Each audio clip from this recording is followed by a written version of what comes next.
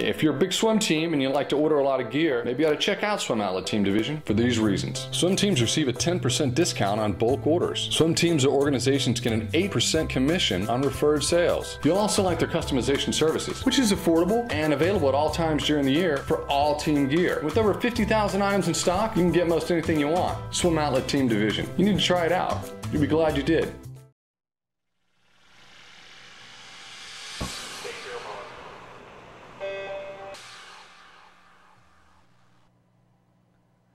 This is the Morning Swim Show for Monday, September 30th, 2013. I'm your host, Jeff Cummings. Today in the Finis Monitor, we will talk to Lars Jorgensen. He's now in the throes of his first season as head coach of the Kentucky Wildcat swim teams, and he's just started the season with a dual meet against Georgia. Lars is back in Lexington, Kentucky now, and that's where he joins us via Skype. Coach Lars, good to see you. How are you? Hey, Jeff. Thanks for having me on this morning. Good to have you. So how does it feel to officially be the head coach at Kentucky? Oh, it's great. It's a wonderful opportunity here. University of Kentucky is a great place. Lexington is a great city. So I'm really excited about trying to move the program forward. And this is your second season actually at Kentucky. You were brought on the season before to kind of get acclimated to the team before longtime coach Gary Connolly moved on. What was it like to be there during that transition period? You know, I thought it was excellent, really. Got to know a lot of the athletes, and I think that transition for 1 year really helped and, is paying dividends right now instead of just starting over. So I think we started really beginning the process of transitioning a little bit last year. And then the spring and the summer, we're fully kind of transitioned. So, it's still a work in progress. We got a long way to go, but, I think being here for a year, working under Gary, gave me some insights to our athletes here, but also the university. Every university is, run differently, different systems, and so everything's not totally brand new, but, every year is different. Even if you've been coaching somewhere for 10 years, it's the new freshman. It changes every year. The team chemistry is different. So, but everyone's really excited. We got a great group of kids right now, great leadership. So we're pretty excited about the direction that we're going. And you guys hit the ground running, so to speak. Your first dual meet probably couldn't get any tougher against the University of Georgia. First of all, I just want to kind of get your thoughts on the format of the meet. It was kind of like a double distance. They were swimming 150s and 300s of the strokes, and a 2,000 free and a 300 free. What did you guys think of that? Well, that's something that Jack Batterley and I discussed. It was such early part of the season that we wanted to kind of do something a little bit different. And we're both in a kind of like hard training mode right now, so we thought it would be beneficial come February to race some different things. And, we race often in college, and it's always, hundreds and 200s, generally the same format. To do something different was fun. And I think the kids really enjoyed it. I think the kids from Georgia did as well. And again, it was just a really good training opportunity. They got a great team. So, I thought we were competitive in some races, but they're national champions is really a tough way to begin in terms of winning and losing. But I think it was a great experience. We had an outstanding trip, and I think it was a lot of fun. Really, it was different. The last relay, which I thought was pretty fun, they did a 6x50, so each athlete had to go twice. It was kind of funny seeing the second 50 how close it was to the first 50, and some people were remarkably good on their second 50. So it was fun. It was like I said, we're in the midst of some pretty hard training.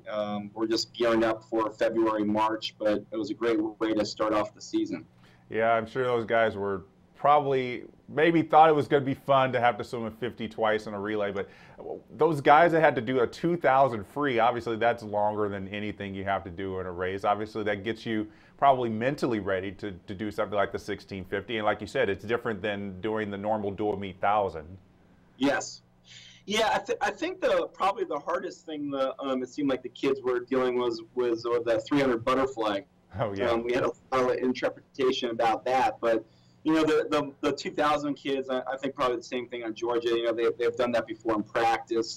It's only 350 yards more than a 1650, really, so it's not that much further. But when most of the time in dual meets you do 1,000, so it's going to feel a lot shorter and a lot quicker. But the 300 fly was a little bit challenging, at least mentally. Some of the kids, struggle with the 200 fly, and then they're going, gosh, I got to do a 300 butterfly. But I think for the most part, like I said, they handled it well.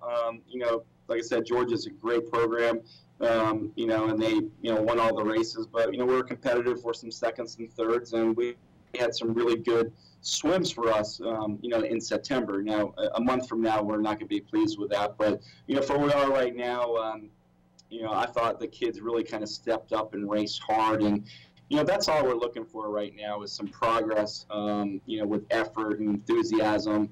Those type of things. We didn't go into the meet expecting that we're going to beat Georgia, but we wanted to go in expecting to compete hard, and those type of things. And I think we did that. Well, Kentucky's had some pretty good performances over the years, especially at the NCAAs. Just recently, someone like Tyler Reed doing well in the freestyle events, and the sprint relays always doing well at the men's meet. How long do you think it will take, or is this going to be the season where Kentucky's going to be a team that everybody's going to have to take notice of?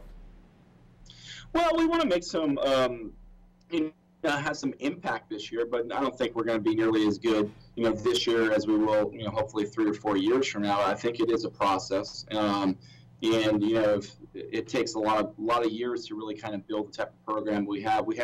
Like I said, we have a lot of great things about UK, great campus and the community and the sport with our athletic director. So, I think a lot of things that are going to be interesting to recruits and to help build our program. But, it can be a situation where, like right now, we're, 9th in the conference and we could be top 20 at the NC2A championship. So, I think Kentucky's had Tyler Reed and had some other good swimmers in the past. But our challenge is now to try to get a whole team and consistently competing at the national level. So I think that's what our challenge is, and I think that's going to take a while. So, we need to have 6 or 8 Tyler Reeds, and then I think we're going to be really good. Right.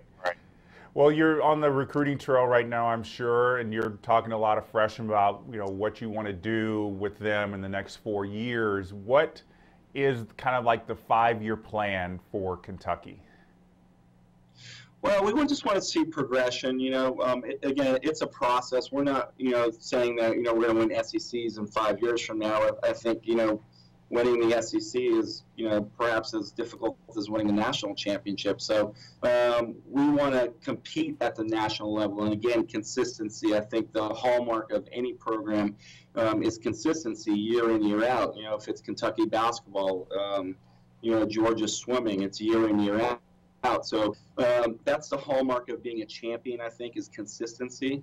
And so that's what we're trying to work at is, improving every single year and, not just be good one year and then kind of fall off the map for a couple of years. We want to consistently have a competitive program. When you were a swimmer, you were a star distance swimmer. You made the Olympics in the 1500. As a coach, what is it like to coach sprinters? Do you find it easy to coach sprinters, or do you, feel more comfortable with the distance group? No, it's always fun sometimes to coach something that, necessarily weren't great as an athlete. So, I find it actually really challenging. I enjoy coaching various things.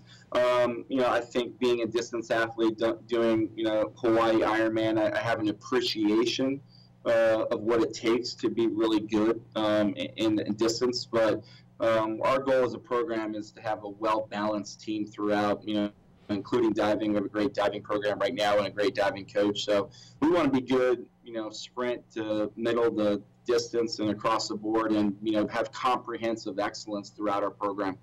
Well, look at somebody like Rick DeMond, who was a star distance swimmer in his day, and he's now coaching some of the best sprinters in history. So it's not out of the question for a great distance swimmer to be a good sprint coach. Correct. Yeah, and a lot of times you have to think a lot because you weren't particularly good at it. And so sometimes like my natural talent was to work hard, and I had a pretty good aerobic engine, but the technical things are things as a coach that I really try to stress, and in part because I probably wasn't as good as an athlete at those things. And so you learn to think and communicate. And again, it doesn't really matter for us what you swim. We want everyone to get better. And, again, across the program, men and women, in all the events to be competitive. Well, speaking of swimming at the Olympics, your big brother Dan was also an Olympian. How's he doing these days? He's doing very well. He is kind of in the swim business. He works for S&R Smith pool company, designs, and he's doing a great job. So he's got his foot a little bit in the city, but he still follows it a little bit. He went to NC2As last year, just as a fan. So he was a heck of a swimmer, and my dad was my coach. So we've been doing this really our whole life, and we're a swimming family. And so my brother stays in touch with it, but not day in and day out, kind of like I do. Yeah, it's probably best. I was hoping maybe he was kind of interested in doing college coaching, and maybe we could have the Jorgensen brothers be rivals in the pool at one point. Yes. Well, so, it's not out of the realm of possibility. Maybe one day you'll convince him. Right.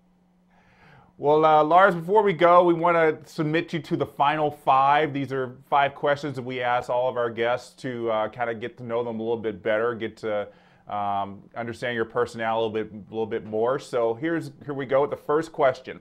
If you could change the order of the strokes in the individual medley, how would you change it?